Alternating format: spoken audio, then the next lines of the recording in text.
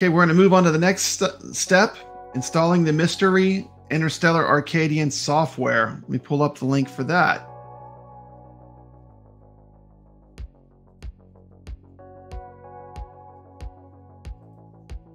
Mystery Interstellar Arcadiian, abbreviated MIA for short, is software built by Team Encoder, USB Enabler Bankrupt Edition, which allows you to back up, restore, flash, and sideload ROMs and APKs to your iiRcade Generation 1 cabinet.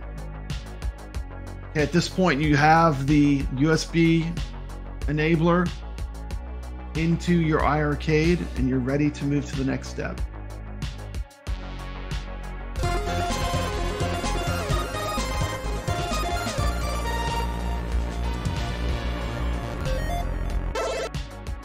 You've got your USB enabler already set up.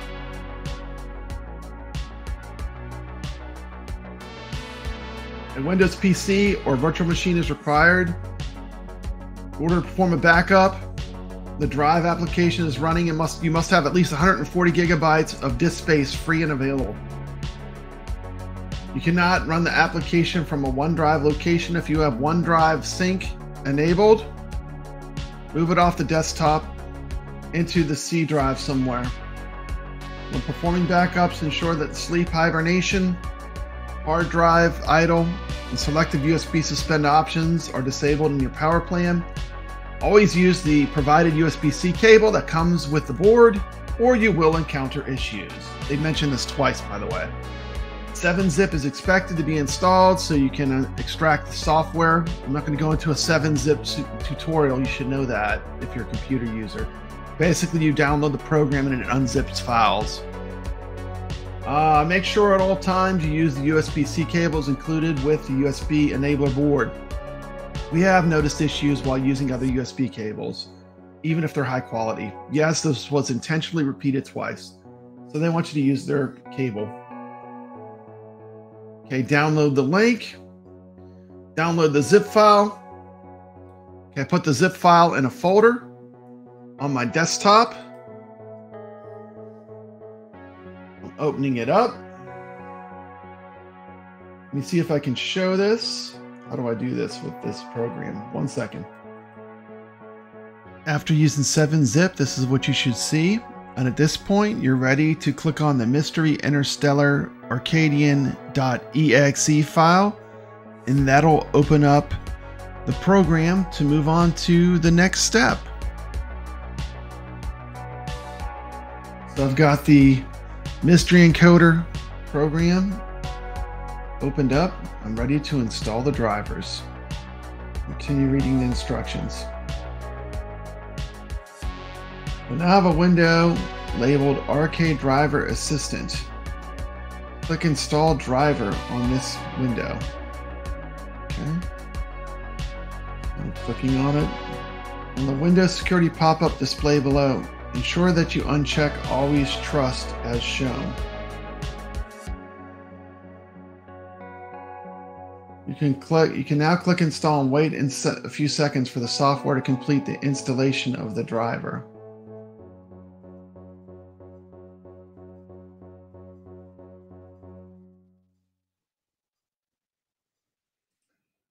Oh, it says it right there. Install driver, okay. It says it. Okay, so click Install Driver.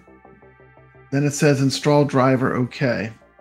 At this point, you will need to take the USB-C cable that was included with a custom Arcade Team Encoder USB enabler board, insert it into your USB enabler, as well as connect the USB-C of the board to the larger USB-A connector of your board. You will need this cable later, so it is recommended you either route it to the back of your cabinet or route it through the vent holes in the control panel. Make sure you use the USB-C cable that was included with the USB enabler board when you received it. Using another USB-C can cause problems even if it's high quality. You'll experience issues. At this point, you're going to bring the cabinet into programming mode. Make sure that your cabinet currently has power and is powered on. Next, go to the USB enabler board and hold the Go for Broke. While holding Go for Broke, press the mystery button one time while continuing to hold Go for Broke. Do not let go of go for broke until the software plays a sound indicating the connection has been established. Time while continuing to hold go for broke. So I'm going to hold on the go for broke.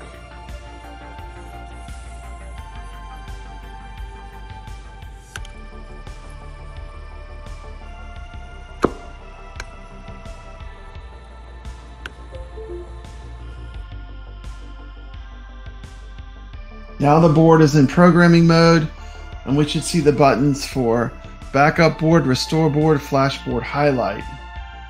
And we can proceed to step 3, backing up the board.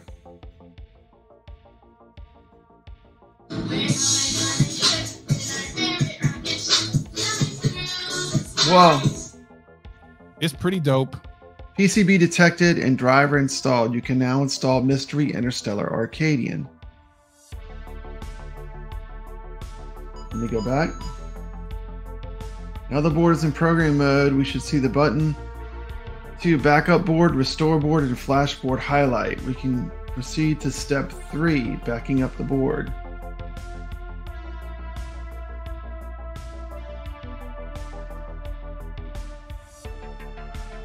Throughout the guide, we will refer to 2 nodes, programming mode and go for broke mode. The other is OS mode. This part of the guide is entirely centered around programming mode, okay? Backing up your iiRcade to your PC. Step 3, backing up our iircade to our PC. You'll want to turn off Hibernate Sleep, Selective USB Suspend, and other power options that may make your computer go to sleep while this backup takes place. For a 64 gig board, this process can take 3 hours. If you have a 128 gig board, you're looking at over 6 hours for a complete backup. This does require your PC has at least 140 gigabytes available of free space, regardless of whether or not you have a 128 board, just to be safe. Backups will be stored in the same folder and drive the software is running on. Get started, you're going to simply click the 2 backup board icon as seen in the screenshot below. Okay, it says PCB detected, and driver installed, okay? Note that the text on the screen is still stating that the PCB is detected before the button is clicked. Once this button is clicked, we'll see progress and 19 partitions will be backed up. If the process fails at any point between, an error will be produced letting you know what happened, and you'll be able to safely restart the application and try again. If you continue to have issues, it's advised to reach us on Discord. Once the backup is started, the partition that will take the longest amount of time is going to be partition 19 of 19 user data. While it's progressing, you will see actual progress percentage as shown in the screenshot below. Just leave this alone for a while and let it do its thing till eventually we get the finished message below. At which point we are finished and all hashes, etc. have been verified, confirmed, we're on the expected firmware version, and so on. Okay, so I'm looking for it to say backups finished. Go to the actual program. I can't do it on StreamYard. Okay, 2 backup board. Let's see what happens. Verifying flash size. Backing up resource partition. Do not interrupt this.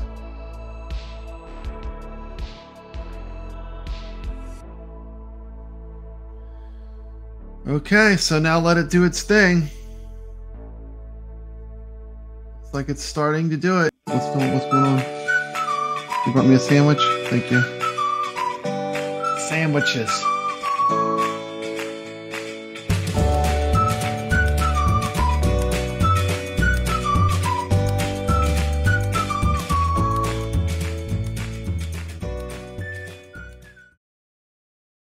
Make sure it says backup finished.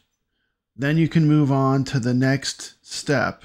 You can move on to flashing the board in order to enable additional capabilities of the software in OS mode. So make sure it says backup finished. That's very important. It's pretty dope.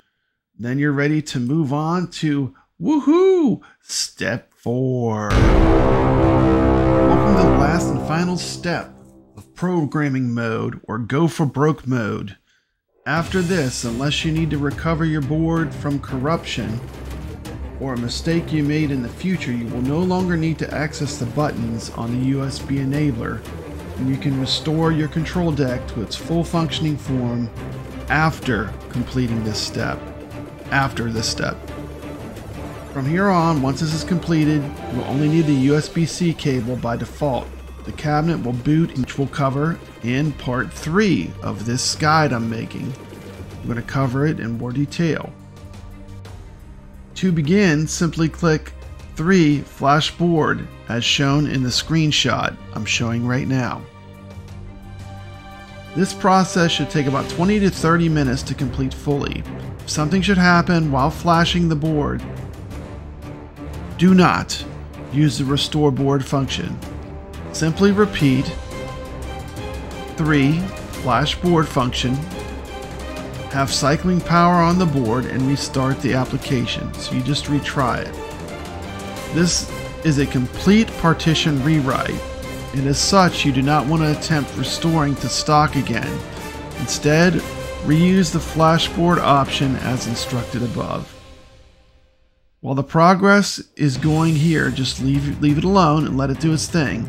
It's going to take 20 to 30 minutes to complete this process. When it's finished, you'll see the message below, and we're finished with this portion of our guide.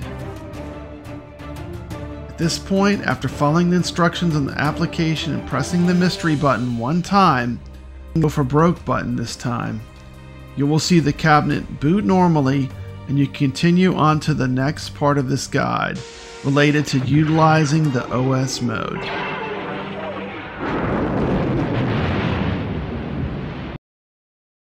Part 3 will be entitled OS Mode, Building Game Packages, Pushing and Installing Games onto the iiRcade cabinet.